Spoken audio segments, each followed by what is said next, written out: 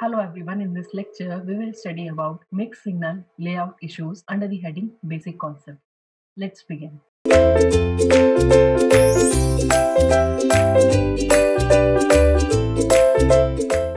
As we all know, it's been natural that analog ICs are more sensitive to noise than digital ICs.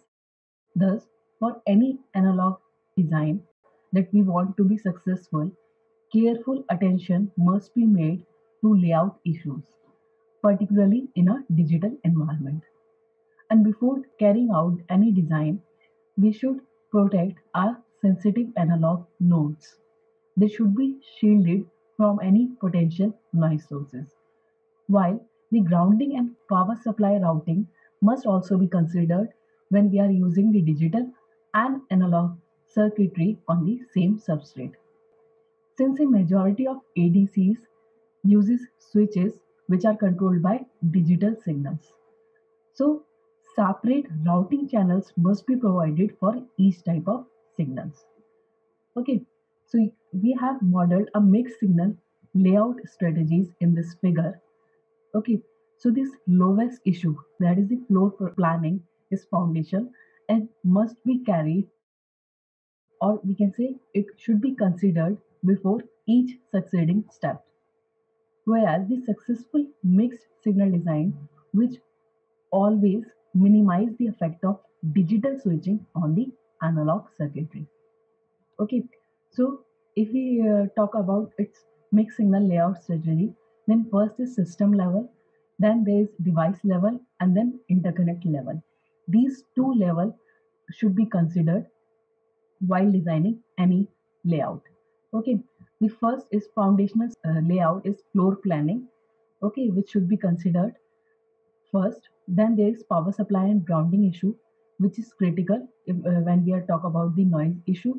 Then there is fluid differential design and matching. Then above this there is guard rings and shielding, which should be carefully considered when using digital and analog circuitry on the same substrate.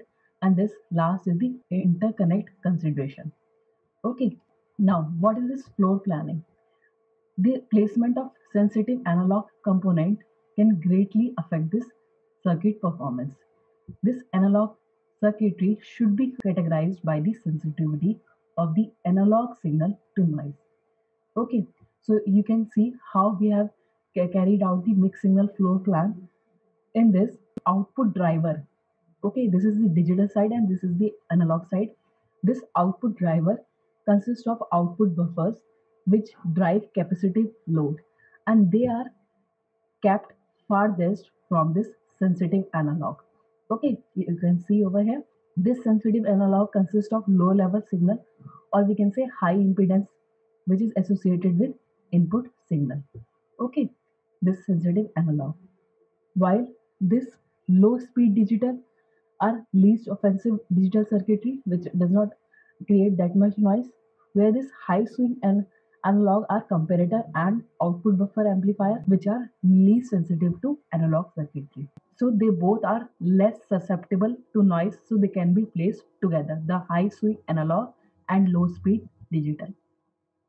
Okay, so this is the example of a mixed signal floor plan which can be carried out before the layout. Then the second issue is the power supply and grounding issue. When analog and digital circuits both are existing on the same die, then there is a danger exists of injecting noise from the digital system to the sensitive analog circuitry through the power supply and ground connection. Okay, so since digital circuit is typified by high amount of transient current due to switching, and the small amount of resistance which is associated with interconnect to pad can result in significant voltage spike.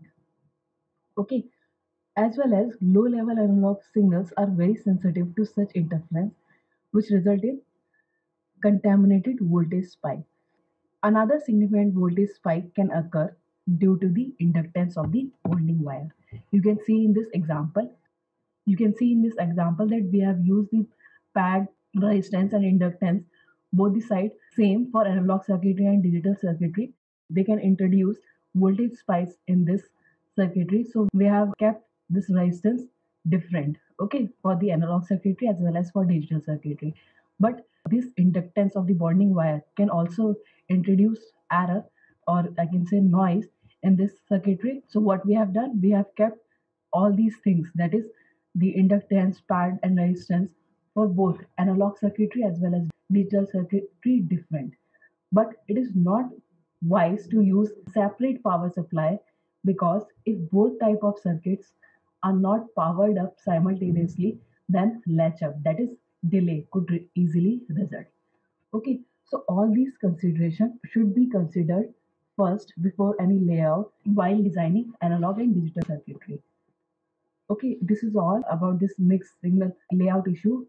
Now, while designing fully differential design, the noise which represent the noise sources which represent the noise from any digital circuitry which is coupled through a parasitic straight capacitor. Okay, so we all know that if equal amount of noise are injected into the differential amplifier, then this common mode rejection which is inherent in the amplifier will eliminate most or all of the noise.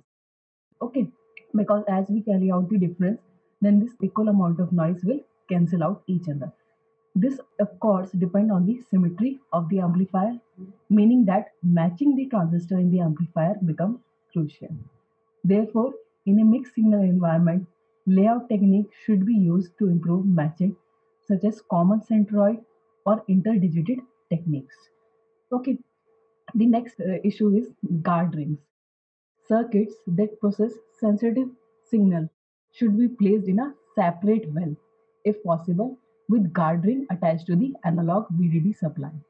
And in the case of N-well process, the N-type devices outside the well should have guard ring which is attached to, and again, the analog ground which is placed to around them. And digital circuitry should be placed in their own well with guarding attached to digital VDD. So this should be kept in mind always while designing. Sensitive signal should be placed in a separate well and attached to the guard rings. Next point is shielding. A number of techniques exist which can shield sensitive low-level analog signal from noise resulting from digital switching. A shield can take the form of a layer tied to analog ground placed between two other layers, and it can be act as a barrier between two signals running in parallel. You can see over here the metal one shield which is sized to analog ground, then this is the digital signal which is capped.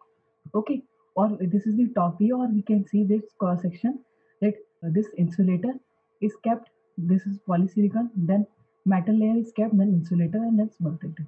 So this shows a shielding of a sensitive analog signal from a digital signal crossover using a metal one shielding.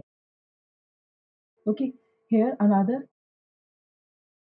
using a dummy metal strip to provide shielding between two parallel signals.